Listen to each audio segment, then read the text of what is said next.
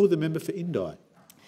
Colleagues, I have to tell you that young people in North East Victoria are doing some of the most exciting, innovative work that I've seen in a long time.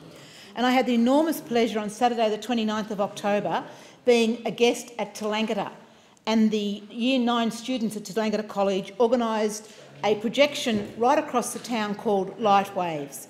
And today I'd like to say to the Parliament how proud I am to be a member of Parliament for a community which has such wonderful, inspiring work as the Tallangatta Secondary College does.